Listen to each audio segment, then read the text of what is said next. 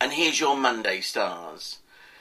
If you're a Taurian who is ambitious, who wants to go places, who wants to do something new with their life, then now is the day to start to spark these things off. It's been building up in you. This is not a one-day wonder. This is something you've been meaning to do and wanting to do and wondering where to start. And I'll tell you precisely. There are decisions to make when it comes to where you're living. There are also needs for you to block out aspects of the past because they're just not doing you any good. They're creating weird behaviour patterns, habits you can't get out of, all of which is preventing you from moving on.